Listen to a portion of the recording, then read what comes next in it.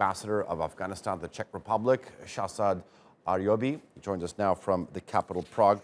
Mr. Ambassador, good to have you on. Now, besides the announcement from the United States that they would be sort of scaling down their troop presence down to 2,500 in Afghanistan, the Pakistani Prime Minister's visit also comes on the background when violence is undoubtedly increasing.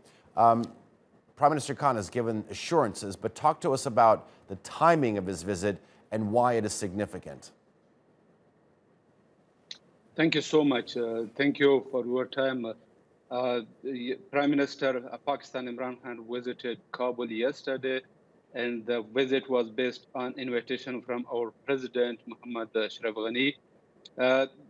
During the meeting, President of the Islamic Republic of Afghanistan and the Prime Minister of Pakistan spoke about the expansion of the relationship and cooperation between the two countries.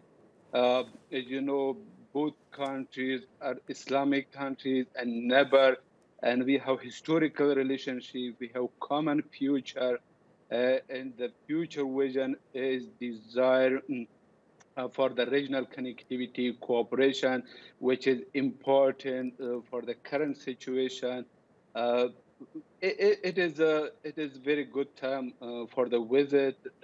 We are in the peace process, and we are working to pave the way for the stability of the country. Okay. And Afghanistan always wants to have a good relationship with Pakistan, and the relationship founded on the predictability, Mr. Ambassador, transparency.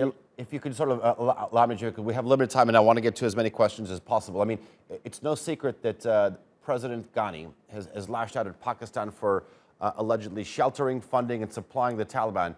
Now he's saying that the common objective for these two countries was to overcome the distrust that has haunted our relationship. Sounds like there are deep and sensitive wounds here. As you know, the Islamic Republic of Afghanistan and Pakistan always tries to have a good relationship. This relationship we are trying to relationship should be based on predictability, transparency, mutual and full respect for one another, sovereignty. And we were trying to expand and further for the mutual interest of the both state-to-state mechanism. It is a time to reinstate and to reintegrate a bilateral relationship.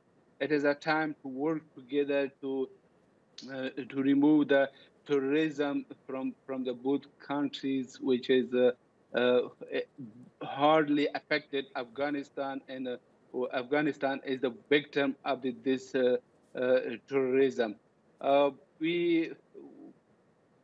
president always welcome and open the door for the Pakistan to have a kind of good economic, political, and bilateral relationship. Okay. And I hope this visit will pave the way for further to strengthen the relationship between two countries, and we to have a stability and lasting peace in our country. Ambassador Aryobee, thank you for your time and your analysis. I do appreciate it.